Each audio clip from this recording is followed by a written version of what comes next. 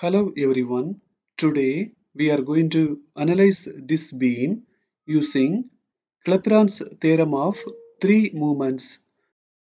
In this beam, the support B sinks by 10 mm. The flexural rigidity EI is given as 8000 kN meter square. Before analyzing this beam, let us see the beam one time.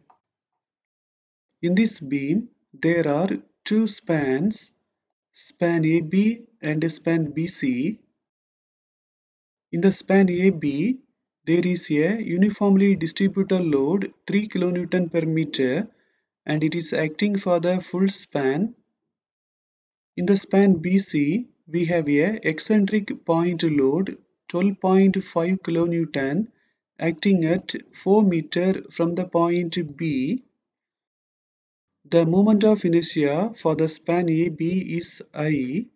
For the span BC, it is 2.5 I. Length of the span AB is 8 meter. Length of the span BC is 10 meter. In the point A, there is a fixed support. In the points B and C, there are roller supports.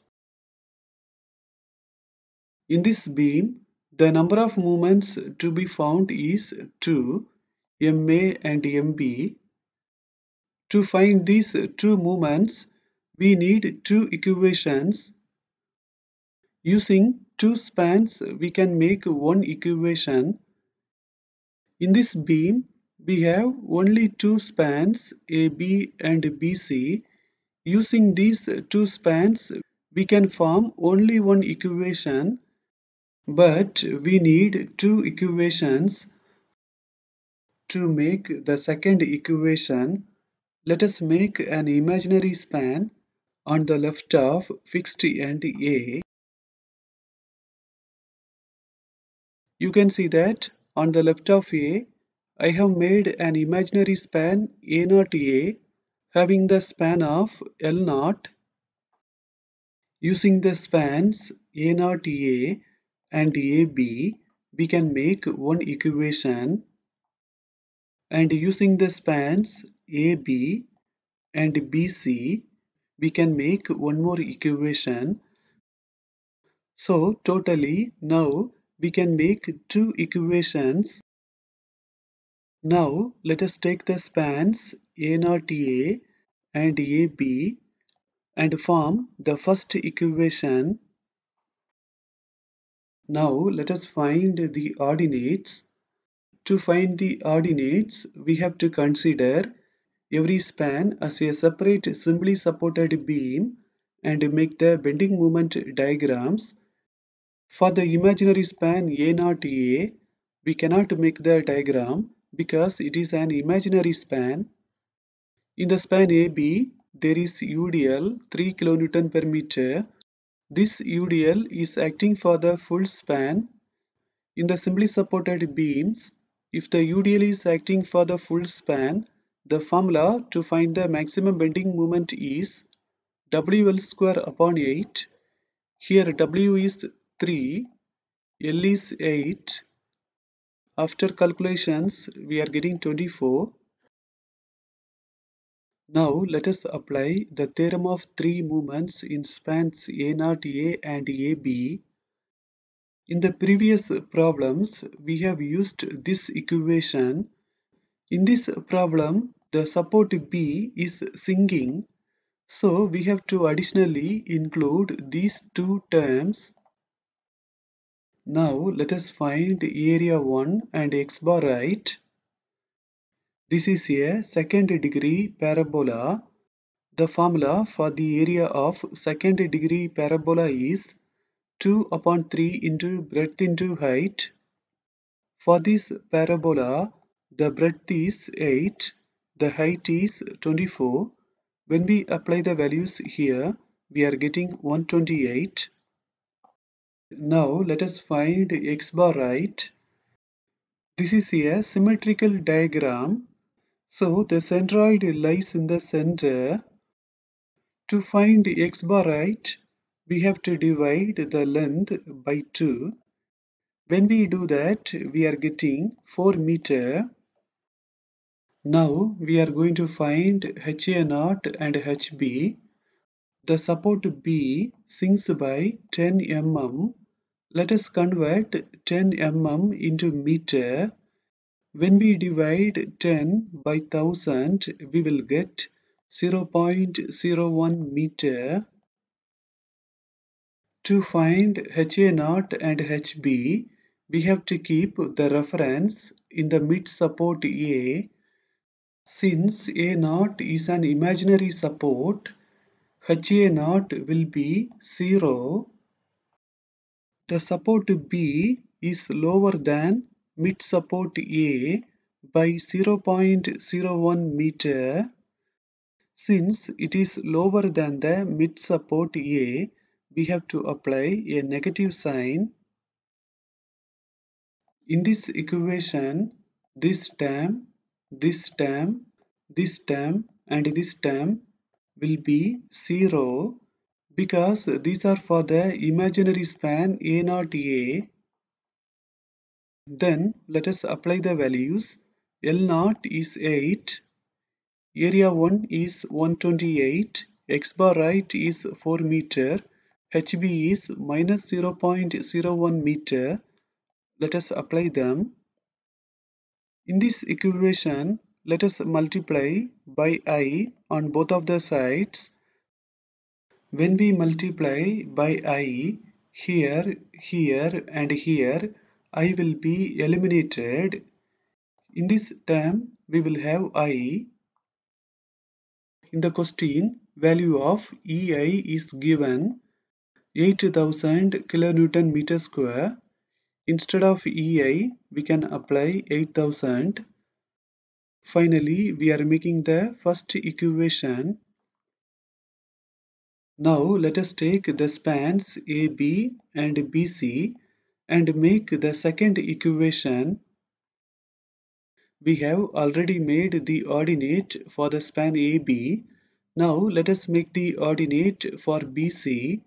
In the span BC, there is an eccentric point load. The formula to find the maximum bending moment under the load is WAB upon L. Here W is 12.5, A is 4, B is 6, L is 10. Finally, we are getting 30. Using this value, we can make this diagram. Now, let us apply the theorem of three moments in the spans AB and BC. In this equation, let us find area 1 and x bar left. We have already calculated area 1 in the previous step. Now let us find x bar left. Since it is a symmetrical diagram, we can easily find x bar left by dividing 8 by 2. When we do that, we are getting 4 meter. Now let us find area 2. This is a triangle. The area formula for the triangle is half into breadth into height. Here the breadth is 10, the height is 30. When we apply the values, we are getting 150. Now let us find x bar right. For this type of triangle, the centroid distance towards the right is L plus B upon 3. Here L is 10, B is 6. When we apply the values inside the formula, we are getting 16 by 3 meter. Now let us see how to find HA and HC. Now the support B is the mid support. So we have to keep the reference in the mid support B. First, let us see the support A from the support B. The support A is higher than the support B by 0.01 meter. So HA is 0.01 meter. Since the support A is higher than the support B, this value should be positive. The support C also is higher than the support B by 0.01 meter. So HC also is 0.01 meter.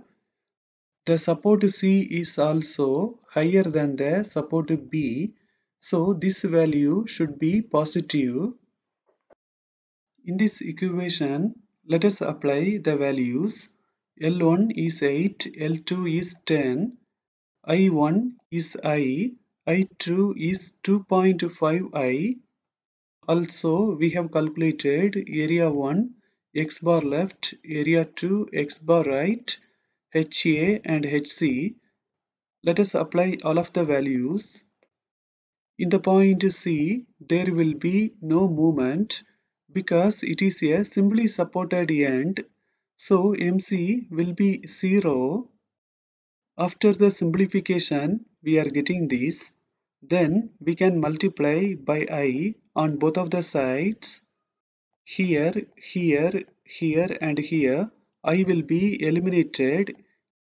In these two terms, we will have additionally I. In this equation, let us apply the value of EI. After the calculations, we are making the second equation. We have made two equations. Now let us use the calculator and solve these two equations. If you do not know how to solve two equations in the calculator, see the description below. There is a link. You can click the link and watch the video. I have used the calculator and got the final movements. For MA, I am getting minus 21.6 kN meter, and for MB, I am getting minus 12.3 kN meter. Now we are going to find the vertical reactions.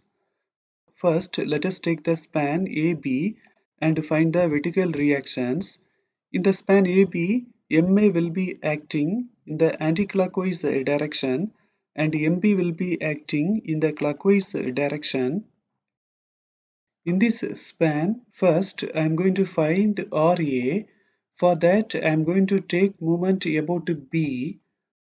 In this case, I am moving towards right hand side. Clockwise will be positive and anticlockwise will be negative. The vertical reaction RA is acting in the clockwise direction, so it will be positive and the distance is 8. So 8 RA. The UDL is acting in the anticlockwise direction, so it will be negative. When the UDL comes, we have to multiply with the distance and distance by 2. Then we have two movements. 21.6 movement is acting in the anticlockwise direction, so it will be negative. The 12.3 movement is acting in the clockwise direction, so it will be positive. Finally, we are getting RA, which is equal to 13.16 kN. Now let us apply the rule sigma V is 0 and find out RB1. Now let us take the span BC and find the reactions. In the span BC, we have only one movement, MB, which is acting in the anticlockwise direction. In this span, first I am going to find RB2. For that, I am going to take moment about C. RB2 is acting in the clockwise direction, so it will be positive and the distance is 10 meter, so 10 RB2. The point load is acting in the anticlockwise direction, so it will be negative and the distance is 6. So minus 12.5 into 6. Then we have a movement which is acting in the anticlockwise direction, so it will be negative. After calculations, we are getting RB2, which is equal to 8.73 kN. Then we can apply the rule sigma V is 0 and find out RC. We have found the reaction in the point B two times. Let us add RB1 and RB2 so that we will get RB. Now let us make the shear force diagram using the reactions and the loads. We can make this diagram. Now we are going to draw the bending moment diagram. Before drawing the bending moment diagram, let us make the free movement diagram and the end movement diagram.